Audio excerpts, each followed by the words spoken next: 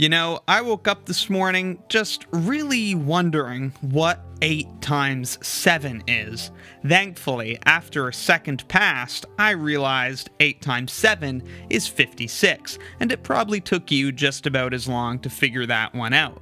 But how would you like to know a different method for doing 8 times 7, which takes far longer, but is fun and cool because it was introduced in the 1500s in one of the first English language textbooks on arithmetic? Yes, we're going back to 1543, and this textbook called the Grounde of Arts by Robert Recorde was introduced in London. This is one of the first English language arithmetic textbooks and very, very popular, and it teaches all sorts of cool bits of arithmetic. And I was reading through it with some difficulty, admittedly, and it introduced a cute little method for one-digit multiplication. So multiplying two one-digit numbers together, it gave this funny little method I'd like to show you. Robert Recorde perhaps is not a name you've heard before, but he is in fact the guy who introduced the equals sign. So hey, we owe a lot to the man.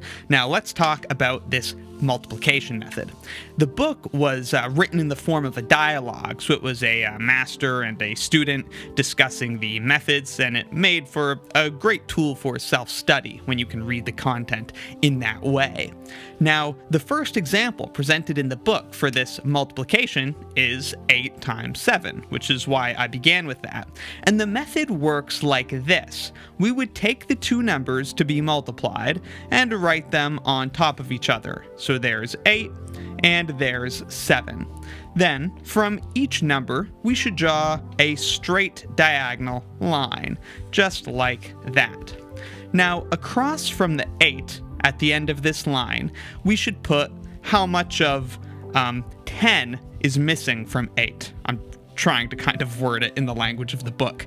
So that would be 2. And then down here, we put how much of 10 is missing from 7. Well, the answer would be 3. And then underneath this horizontal line, we're going to get our answer. Look at these two numbers here on the right. We should just multiply those together, and the idea is that you know what their product is because they're teensy numbers. 2 times 3 is 6, so we put that down there. And now, where are we going to get that 5 from? Well, the other step is to choose either number, 8 or 7, and subtract from it the number on the other side of the line. So I could say, well, 8 minus 3 is 5, or I could say, well, 7 minus 2 is 5. Either way, I get the correct digit there of 5 for my final answer of 56. Now, when we talk about old mathematics, often a lot of time is spent discussing ancient things. So in that sort of context, 1543 might seem fairly modern. I mean, it would only be another few short centuries before calculus was invented.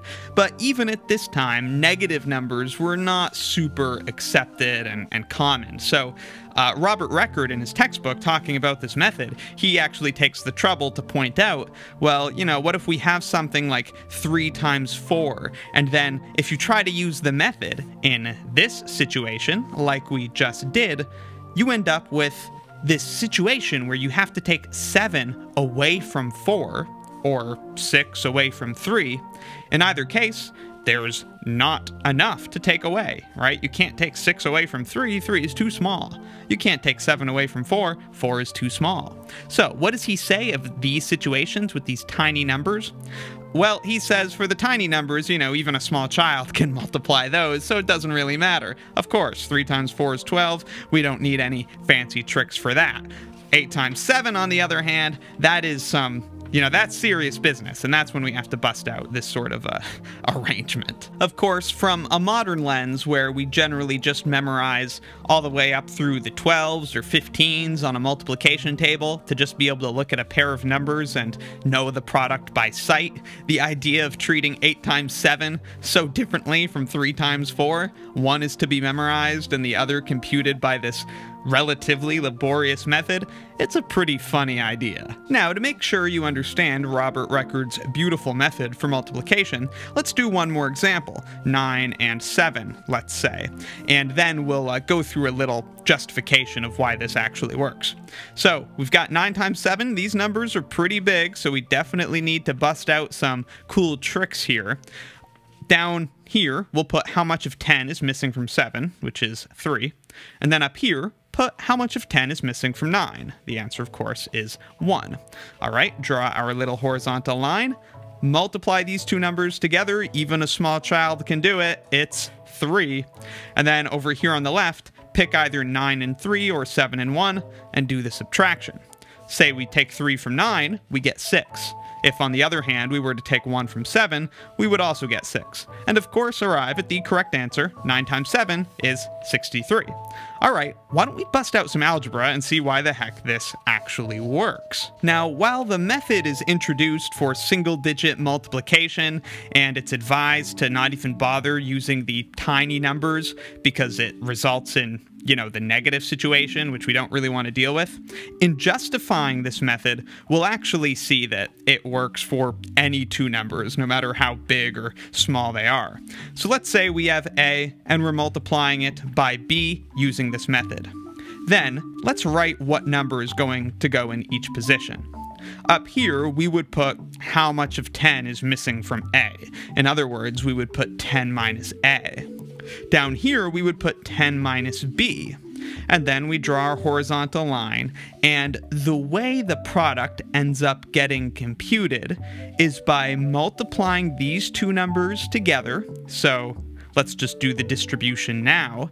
That would be 10 times 10, which is 100, 10 times minus b, which is minus 10b, 10 times minus a, which is minus 10a, and minus a times minus b, which is plus ab. And then to this, we are adding something that's in the tens place, which means we're basically computing a digit and multiplying it by 10 and adding it. Now, that's done via subtraction, so we take 10 minus b away from a, or we take 10 minus a away from b. Either way, it would be the same thing. And then we multiply that by 10. If we say take 10 minus b away from a, then we would have a minus 10 and plus b, and because this is in the tens place, it's being multiplied by 10. And so this is what we're looking at. All we have to do now is some simplification, and we'll see that in fact the method works.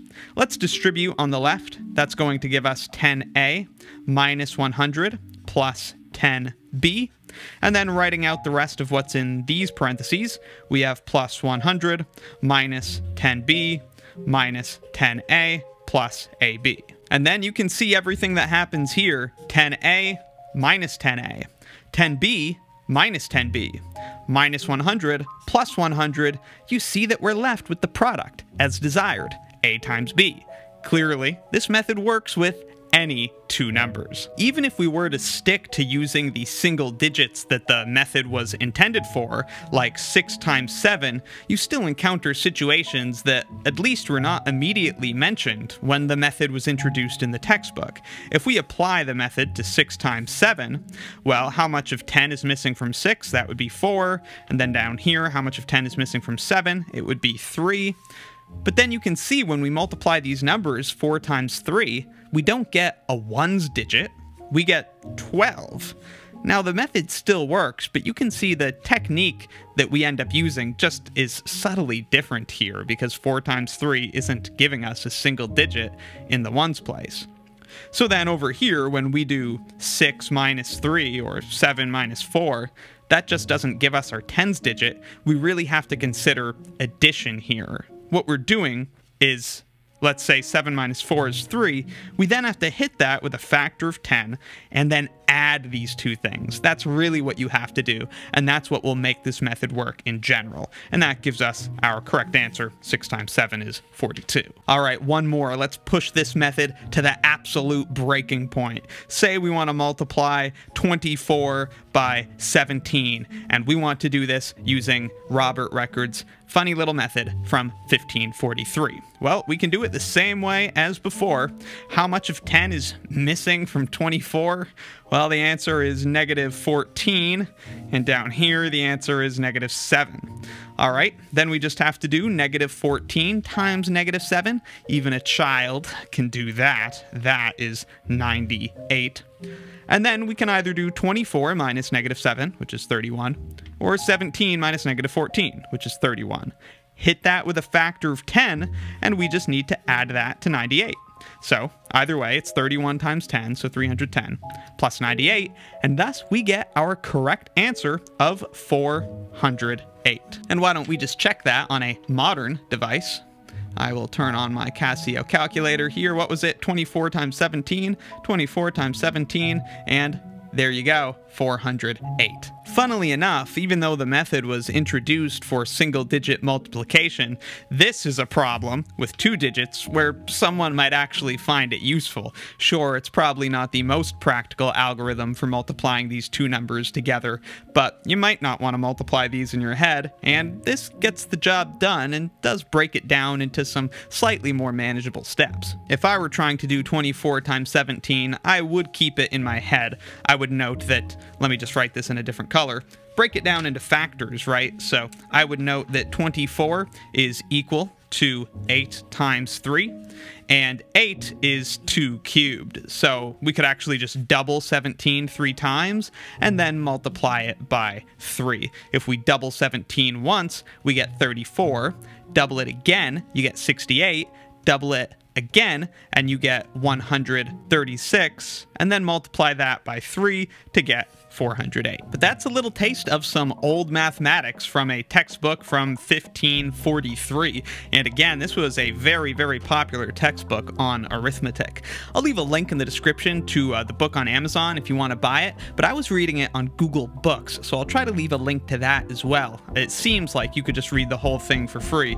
It's a little tough to read. It's, you know, it's like scanned pages, and they're all splotchy, and the old form of writing is pretty tough to read. I was getting a little bit of a headache, so I had to stop after the multiplication section. But hey, that was fun. Let me know in the comments if you have any questions, and be sure to subscribe for more of the swankiest math videos on the internet. From my fate, twisting to escape this. Climbing out of my wrist if you can break it. Breaking in my past, I'm making it up fast. So slow down, give me the time so I can fake it. Erase the tone of words and just how I say shit. And let me speak my poetry to your face. It's not infinite if you ain't listening.